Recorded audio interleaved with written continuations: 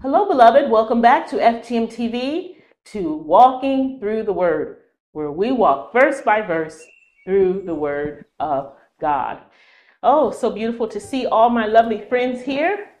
I've been packing and unpacking as I have a new home. The Lord is so good. He's enlarged me, amen, for the kingdom of God so that Jesus can be glorified. Today, the Lord has given me a message in Matthew chapter 25 as we continue in our chapter by chapter study of the Word of God that will really bless you with full of revelation, depicting exactly where we are in time and the things Jesus spoke to me face to face while I was in his presence in heaven. There's so many revelations and truths revealed in this chapter, and I can't wait to dig into the Word of God, where there's a lot of gold for you when we come back.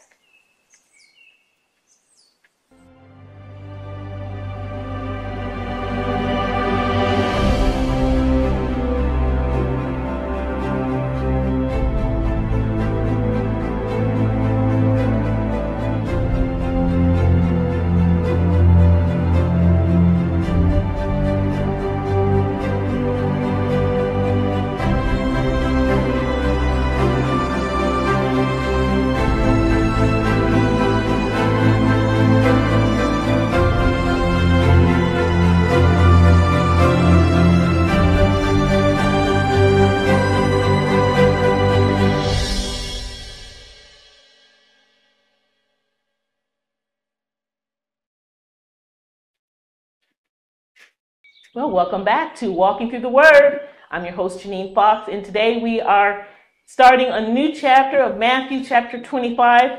For those who may not be familiar with this chapter, it is the parable of the 10 virgins, a very familiar verse and very relevant of where we are today in 2024. And so let's open up in a word of prayer. Father God, I want to thank you for my sisters and brothers today. I want to thank you for your love for us. I want to thank you for all those that you drew to this channel today, because you're going to speak divine revelations, divine truths that will transform their life, that will catapult them to the next level, and that will prepare them for your soon coming appearance. In Jesus' name, I ask, Holy Spirit, that our hearts would stir with your word, our hearts would be quickened with your words, and as I speak today, they would not hear the words of Juennine. They would hear the words of the Holy Spirit speaking directly to them. In Jesus' name, amen. Well, praise the Lord. God is good all the time, and all the time God is good. Let us dig into Matthew chapter 25. Now, at my age, you need your glasses. Starting in verse 1. Then shall the kingdom of heaven be likened unto 10 virgins, which took their lamps, went forth to meet the bridegroom. 5 of them were wise, and 5 were foolish. They that were foolish took their lamps, but took no oil with them. But the wise took oil in their vessels with their lamps. While the bridegroom tarried, they all slumbered and slept. And at midnight there was a cry made, Behold, the bridegroom comes. Go ye out to meet him. Then all those virgins arose and trimmed their lamps. The foolish said unto the wise, Give us of your oil, for our lamps are gone out. But the wise answered, saying, Not so, lest it be not enough for you and for us. But go ye rather to them that sell, and buy for yourself. And while they went to buy, the bridegroom came. And they that were ready went in with him to the marriage, and the door was shut. Afterwards came also the other virgins, saying, Lord, Lord, open to us. But he answered and said, Verily I say unto you, I know you not. Watch therefore, for you know not the day nor the hour when the Son of Man comes. Oh, this chapter is so relevant for today. You know, we are in the end times.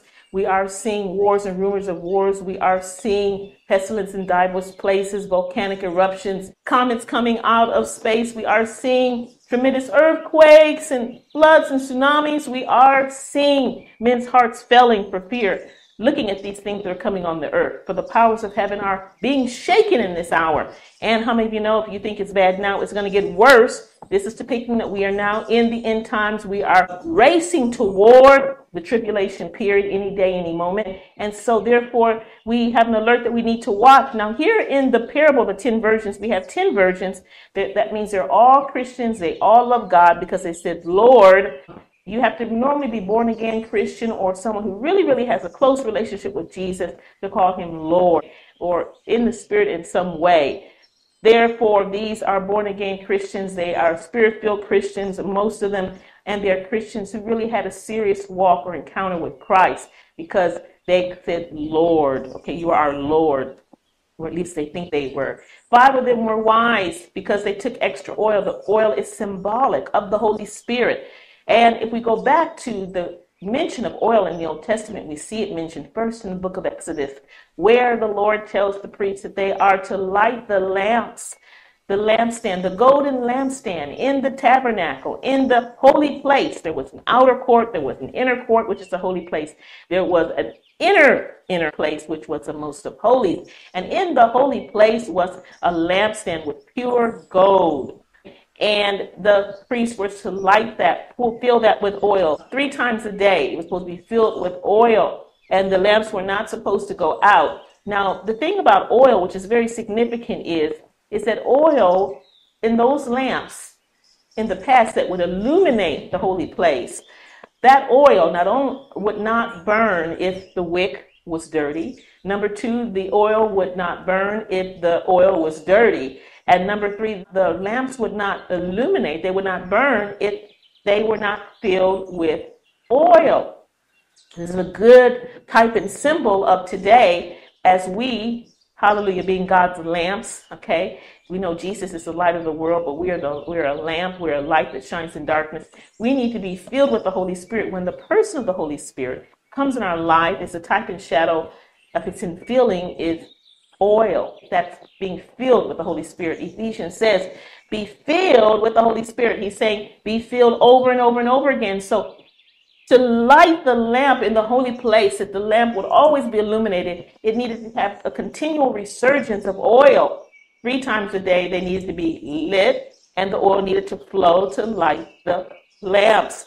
And today, we need to have clean oil. We need to be full of the Holy Spirit, meaning not just commune with the Holy Spirit once, but commune with him on a regular basis. Because how many of you know in today's world, especially if you're in full-time ministry, that our wicks burn out. We get tired, we get down, we get exhausted, we overwork, and we have to continually stay in a relationship with the Holy Spirit and ask for his presence to fill us. How does that happen? And like Mary, as we sit at his feet, as we read his holy word, we're filled. His word is a lamp unto our feet, a light unto our path. And his word, amen, is living. Amen. The Bible says that man shall not live by bread alone, but by every word that proceeds out of the mouth of God. Through the word of God, as we eat it and digest it, is nourishment. And of course, as we commune with the Holy Spirit in his presence, oh, hallelujah, he's the oil and he fills us.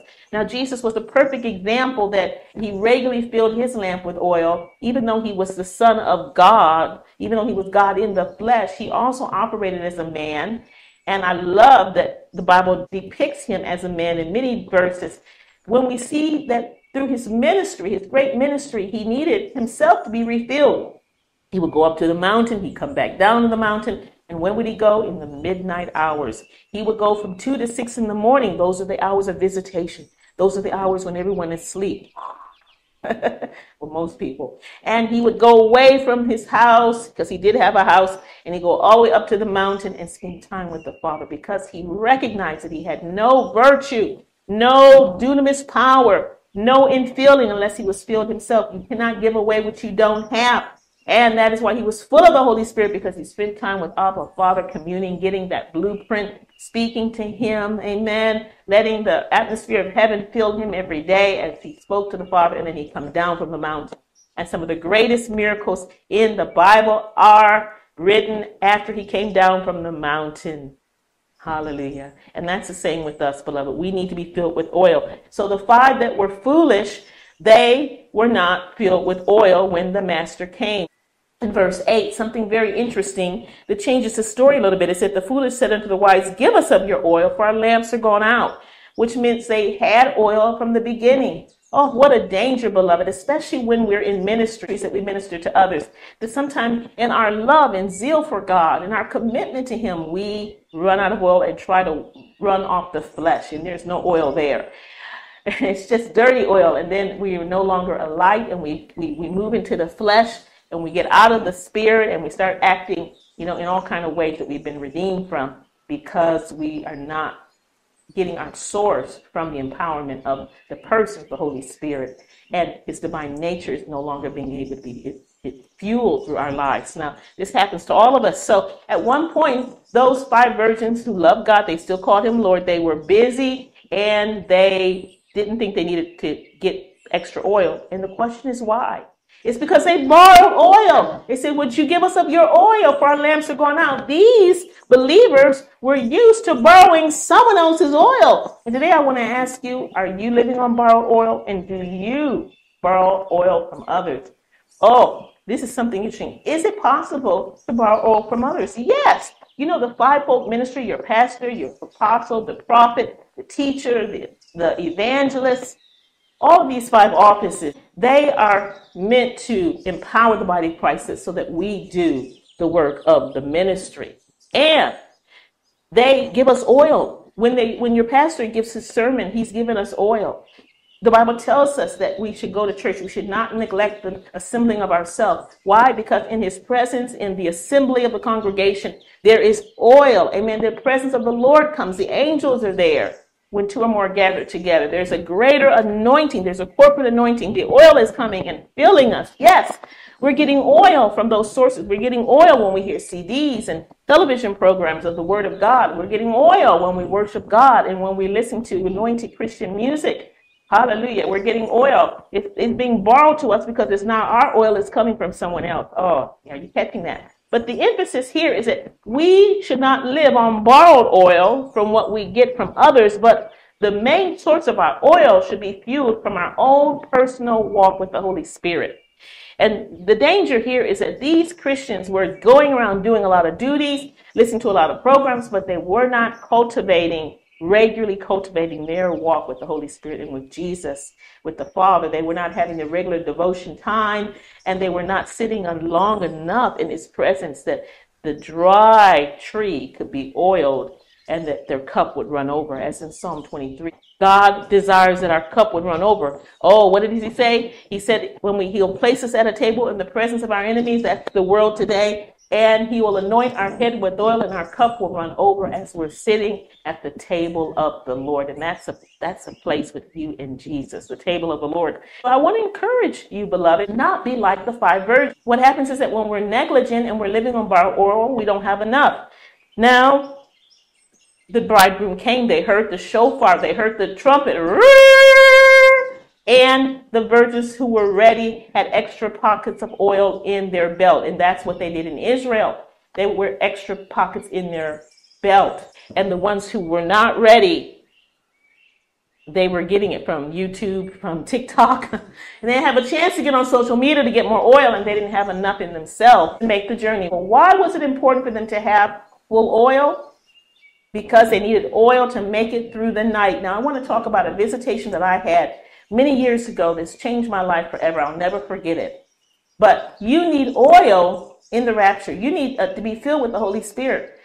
Many years ago, when I was at the Brownsville Revival, so many were born again by the Spirit, hundreds of thousands of people. I was visiting from Europe, and I had an encounter with the Lord Jesus Christ. A depicted rapture, what the rapture would be like during the night. I was full of the Holy Ghost as they were praying with me. And about 1 o'clock, 2 o'clock in the morning, the lights went out at church. I was so full of the Holy Spirit, my friends had to drag me in the van. We went to Pensacola Beach, where we were staying at a condominium. And I was so drunk, I had an open vision that I was in a church. I couldn't tell if I went to sleep. I didn't go to sleep. I just went right into an open vision that I was in a church. I was preaching, and I said, open your Bibles to, and when I was telling the congregation to open their Bibles, I heard the trumpet sound. And immediately I started shaking like a rocket, like this. My body became like a rocket, and the anointing of the Holy Spirit, the oil in me, the presence of God in me, the dunamis power in me, the amount of the Holy Spirit in me we're getting to shake up just like a rocket and be activated for takeoff. Immediately the room disappeared. It went totally black, and within seconds I found myself flying through the air in a whirlwind, just like Elijah was, a very large cloud rolling all over me, shooting lightning and fire and all different beautiful colors of the spectrum as I was going up, and I knew it was the rapture. I was praising the Lord. I could feel the love of God going all through me. Now, the thing is that the Bible says in the twinkling of an eye, we will be caught up to be with the Lord, but it happened in the twinkling of an eye, but I didn't get there in the twinkling of an eye. Beloved, I estimate it took about 2 to 3 minutes to get from earth to heaven. I estimated it took about at least 2 minutes because I was so anxious and so amazed that, Lord, I can't believe it's still taking so long as I'm going up, up, up, up. It took about 2 to 3 minutes to finally my feet to land in paradise. It was the most beautiful place in the world. People were coming from all over the world. They had landed in this place in the suburbs, right in like this bandshell where there was mother of pearl and marble all over the floor. People were running to look for their relatives and screaming, and everyone was young. I saw my mother in the distance, and we hugged each other and said, "It's really true, Mom, we've made it to heaven." It was an amazing experience, but it took 2 to 3 minutes to get there because our bodies are spiritual like rockets. And many people tell us that, who have rapture dreams, that we're ascending. Jesus is standing in the clouds. Hallelujah. He's coming halfway down to the earth, not touching the earth. His arms are extended. The trumpet sounds, and millions of people around the world are going to be going up. And many people will see us going up. And some who look back down, worrying about their brother, their sister, their mother, their children, they start going back down. But many people express that they see themselves going from earth to heaven, and there is a process of time. So this is important, to fill your gasoline with oil, to fill your motorcycle with oil, fill your spirit man with oil. Amen. That we need to be filled with oil to make the journey. And what was it? It was a wedding. The most important thing, beloved, of this whole story is that it's your wedding. And we were not saved just to work for God, or we were not saved just to be saved from hell. We were saved because Jesus said, "You're his beloved," and he married you. And now it's time for the marriage reception, the marriage supper of the Lamb. When you said, "I do," the Holy Spirit came in your heart. It was a deposit, hallelujah, of your salvation. Amen. But the full guarantee is when we make it to heaven, we're going to celebrate. And you don't want to miss your wedding because it's going to be more lavish than any wedding on the earth. Donald Trump's luxury and extravagance cannot top the kingdom of God. This wedding, where food from all over the world will be there, where all the china is gold. It's going to be so lavish, fountains. I mean, I have had visions just last week of the marriage supper, and the place is already set. The marriage table is already set. It's waiting for you and me. Jesus is waiting for us. Oh, everything is prepared. And so the Spirit of the Lord is speaking to the true remnant bride. I'm coming sooner than later. I'm coming in this now season. Get ready. Get your eyes on me because I'm getting ready to come. Okay. And so these wise virgins are hearing in their spirit that Jesus is coming. They're looking every day for him. So in this old ancient Hebrew wedding, what would happen? What would happen was that the bridegroom would call for the bride.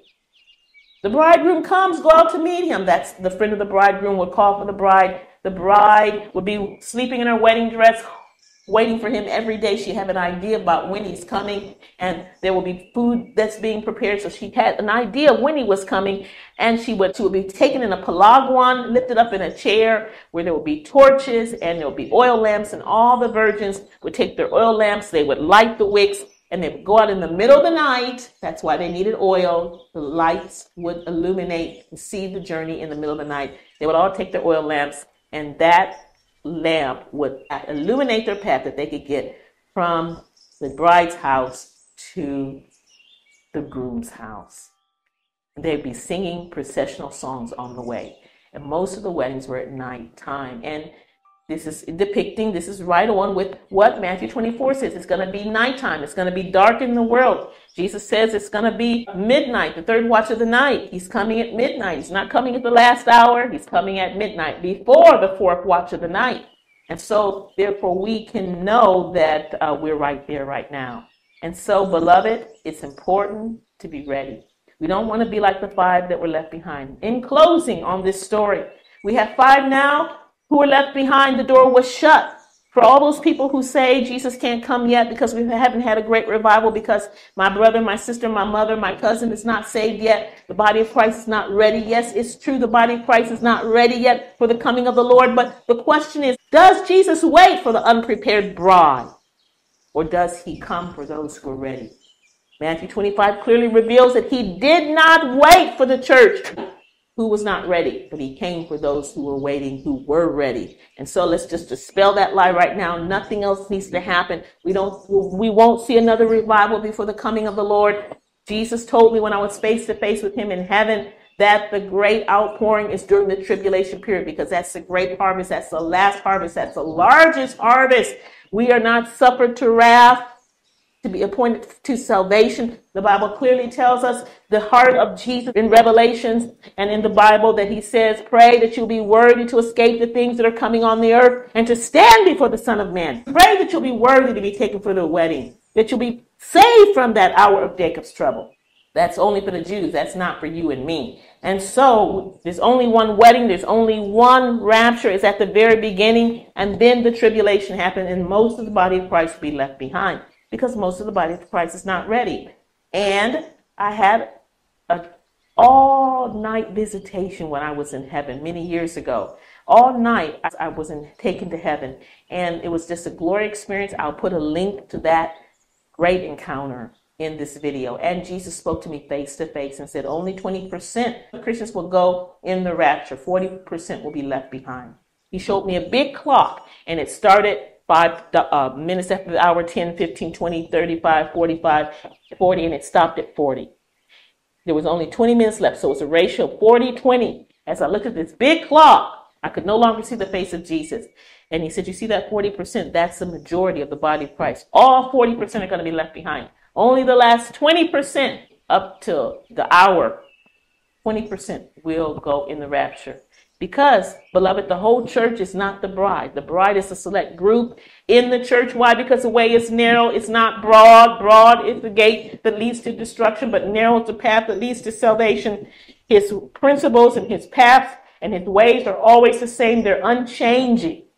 Jesus is coming for a remnant bride, not for a majority bride.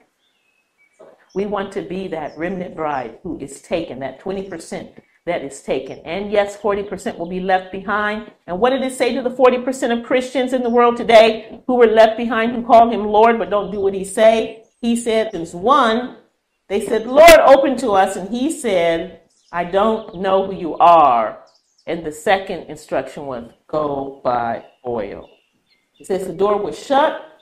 He said, I do not know who you are. I do not have a personal relationship with you. You're not obedient to me. You're not doing what I want you to do. You know, and we have to be full of oil to do that. We have to be totally yielded to the Holy Spirit to be in that place where we're following him day to day. We have to have our ears to hear and our eyes to see and be following the Master in true obedience to be that remnant that is taken. And so that's preparing that we need to do, because the ones who were left behind had to go out and buy oil. Go get filled. Do what you were supposed to be doing before. Go get filled with oil. Cultivate your relationship with the Holy Spirit. Will the Holy Spirit be here when the bride is taken? Yes. Although the Holy Spirit restrains evil, the Antichrist cannot be revealed until he, speaking of the Holy Spirit, is taken out. The Holy Spirit will still be here, but he will not be restraining evil anymore. He'll be letting Satan have his way. He'll be letting Satan fill the earth with his demons, and it'll be the darkest time in history. And you don't want to be here for it as hell comes to earth. There'll be a great outpouring of the Spirit of God upon those who are calling upon him, of people who get saved during the tribulation period, as long as you don't take the mark of the beast, because the Bible clearly reveals in Revelation chapter 14 that those who take the mark of the beast will be tormented day and night before the holy angels in hell. Because why? Because they took Satan's name. They said they gave their souls to Satan. And number two, because Jesus did not come to redeem human robots, and that's what the mark does. It changes you half human, half robot, half AI robot. We were not created as robots with no soul. We were created as spirit beings made in the image of God. And so he doesn't come for that kind of creature. He only comes for his creation who was made in his image. For no one can be saved if you have the mark of the beast. So I hope that explains everything. So we need to watch, we need to pray, and we need to be ready. And so my question is, beloved, to you, are you ready? Are you prepared for the coming of the Lord? I pray that you are, but if you aren't, there's still time. And this is time for all of us to repent, to come back to our first love, to spend time with Jesus, recognizing that he is our bridegroom, he is our inheritance, he is our exceeding great reward. He is the one we're chasing after. Do not allow the cares of the world, the deceitfulness of riches, the lust of the flesh, the lust of the eyes, the pride of life, the lust of other things coming in to choke the word of God in you. Do not allow the love of the world and even the love maybe of what your career is and what you're doing for God to overshadow your love for Jesus, because he's a jealous God and he wants us to love him with all his. He wants us to love him with all of our heart, soul, mind, and strength. So, beloved, today, let's pray. I want you to be ready. I want to see you at the marriage supper of the Lamb. Every day I'm waiting for him to come. Every day I'm looking for him to come. And that is the heart of the remnant bride. She says, Maranatha, Lord, come quickly. There's nothing on this earth that she desires more than being with her bridegroom. So it's wedding time. Father God, I just want to pray for my sisters and my brothers who are watching this message today. I pray that this message encouraged them. I pray that it exhorted them. I pray that it was a good thermometer to gauge where they are in their relationship with you. Lord, I trust and I believe that the ones who are hearing this message today will be those wise virgins. But if there are any virgins here who have been unwise, there's still time. I ask, Holy Spirit, that you would draw them into your presence, that you would draw them to your feet like Mary. They would no longer be the Marthas, but be the Marys who sit at your feet and get filled with oil, that they would enjoy their time with you. Lord, that you would fill them to overflowing, that they have more to give out as they take in. And so, dear Lord Jesus, I thank you for my friends today. If there's anyone who doesn't know you, I pray that they would give their hearts to you today. I pray today, if they recognize that they're not right, they're sinners, they've never been born again, they don't know where they would spend eternity. If there's anyone who needs to give their life to you, Holy Spirit, I ask you to quicken them today to give their life to you. In Jesus' name. You know, beloved, if you don't know Jesus, the Bible says, with the heart man believes, but with the mouth confession is made unto salvation. Jesus died on the cross for you. Took away all your sins, and salvation is a free gift. It's not something that we can work for, but it's a free gift because Jesus paid the price for us on Calvary. By his stripes, we are healed and made whole. So if you put your faith in Jesus today, the Bible says the angels will rejoice, your name will be written in heaven, and the Holy Spirit will come and take his place in your life today. Would you pray this prayer with me if you don't know Jesus? Lord Jesus, I don't know you, but I want to. I'm a sinner. I have broken your laws and your commandments. I have hurt you, myself, and others. Just speak that out loud with me. But today, I ask you to forgive me of all my sins. Wash me clean in your precious blood, in the blood of Jesus. I open my heart to you today. And Holy Spirit, I invite you to come in. Take full possession of me. Fill me to overflowing with your presence, that I can be a child of God. Give me that new nature. Let me be a new creation in Christ Jesus. Use me for your glory, Lord. Today, I renounce the world, I renounce Satan, and I renounce my own plans and ways, and I choose yours. Show me your path for my life. Let me be your obedient servant, and may my life glorify you all the days of my life. Thank you, Lord, for saving me, and I believe that I shall be one of those 5 virgins who are caught up to heaven in the twinkling of an eye when you come. Thank you for saving me. In Jesus' name, amen. Well, beloved, if you prayed that prayer, I know that the Holy Spirit has come into your heart right now because he's faithful to his word. And I know that all the angels of heaven are rejoicing. And I'm going to see you at that marriage supper of the Lamb. Please write us at ftpv@portlandsministries.org if you prayed that prayer. We want to hear about those who said that prayer, because we're going to tell you what to do next. Amen. You want to get into a good church and read your Bible daily so that you can be filled with oil and commune with the Holy Spirit. Well, beloved, thank you for joining me. Please like this video. Please share this video and tell somebody else what you learned today. But most importantly, prepare, because he's coming sooner than later. God bless you. I'll see you next week.